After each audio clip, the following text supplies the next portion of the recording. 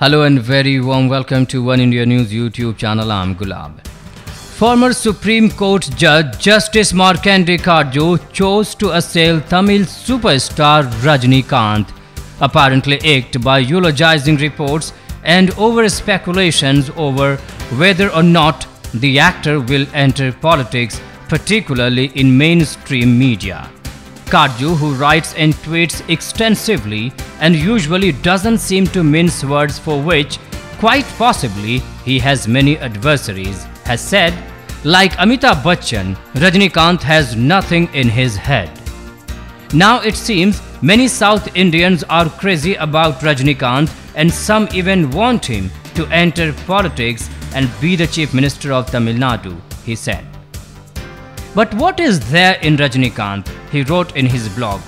Has he any solutions to the massive problems of poverty, unemployment, malnourishment, lack of healthcare, farmers' distress, etc.? I think he has none.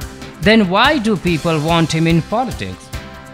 I remember when I was in Annamalai University, I once went with some Tamilian friends to see a movie starring Shivaji Ganesan.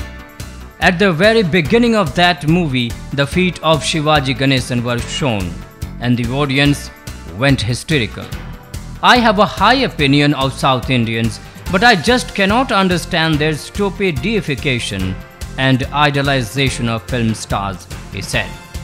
Thank you for watching this video. For similar stories and videos, don't forget to subscribe to One India News YouTube channel.